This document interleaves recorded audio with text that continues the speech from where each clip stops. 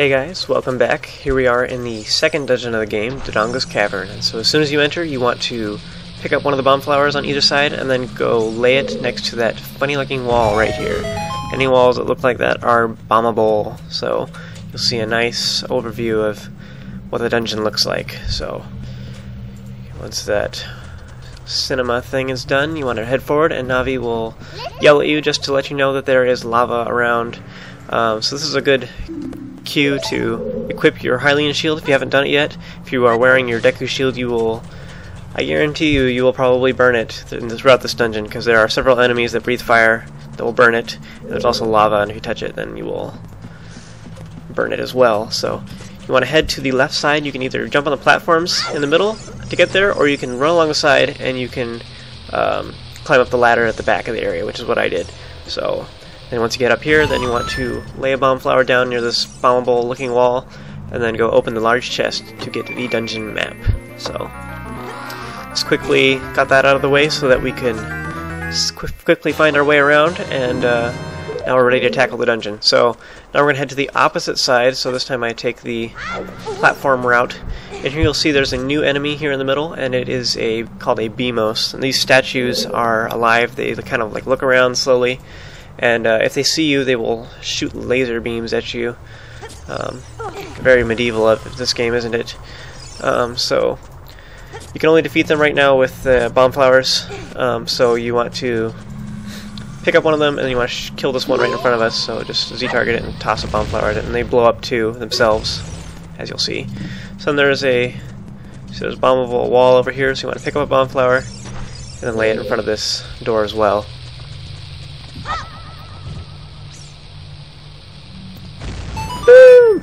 So now head on through, and in here you'll see this little corridor. There's another new enemy called Baby Dodongos, and these little guys, they kind of jump at you, and then they will crawl in and out of the dirt. So here's another one right here, and you can technically use this one to get a gold scatula here in a little bit, but we're going to save that for a little bit. But anyways, you'll notice that when you kill them, they will explode just like bombs, so you want to avoid being too close to them after you kill them. So you want to head forward, jump up that little ledge, and then over here you want to go through the door, so you step on the switch, and yay, it opens the door, but as soon as you step off, it closes the door again. So you need to pick up one of these statues, whatever, drag it over, and put it on top of the switch, and this will hold it down so that you can go through the door. Classic Zelda puzzle, I tell you. Classic. So now climb up here and head through the door. And then here you'll see some keys right up against the side. Keys, if you pronounce that. And so I'm trying to let them hurt you. I got a little too close there. And you can shoot them with your slingshot so you don't have to deal with them, and then head through the next door.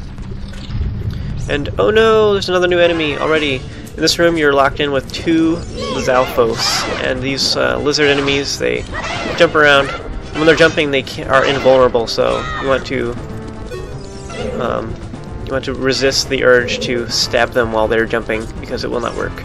So they'll take turns attacking you, and so you want to smack them all up, and then just be ready to use your shield in case they jump at you or start slashing the sword. So now the other one's going to take his turn, and getting a little fed up with fighting him at this point, so I'm going to try and kill him quickly.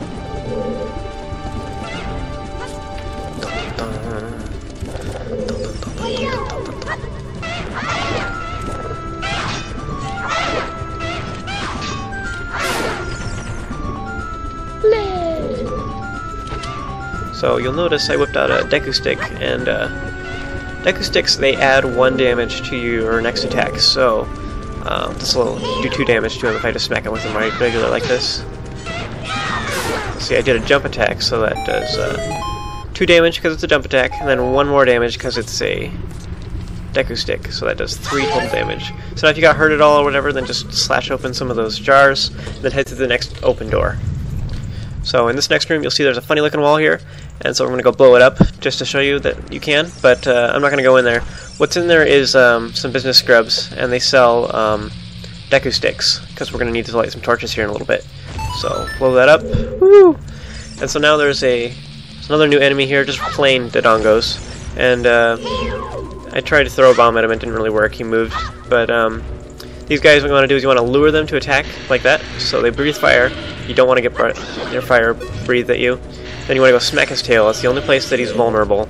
And then you want to quickly get out of the way because they swing around like that, and if their tail hits you, then it hurts a lot. So quickly move out of the way. They're easiest to just Z-target them and then just keep going back and forth. If you can do jump attack, which does twice as much damage, but you'll see that they blow up too when they're killed. They have a nice big explosion. So here's another one over here. Smack it. And then get out of the way.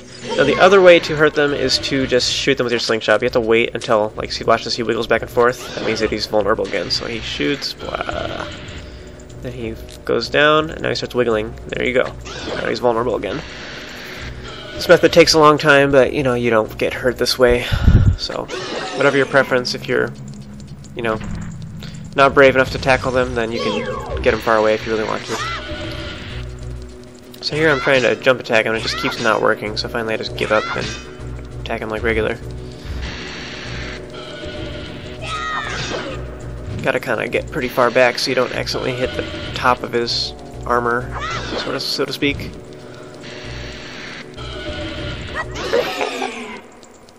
So now once they're all dead, then you want to head back towards the beginning of this area and you'll see there's one lit torch. So go light a Deku stick and then go light all the 3 torches. They're just straight in a line right here.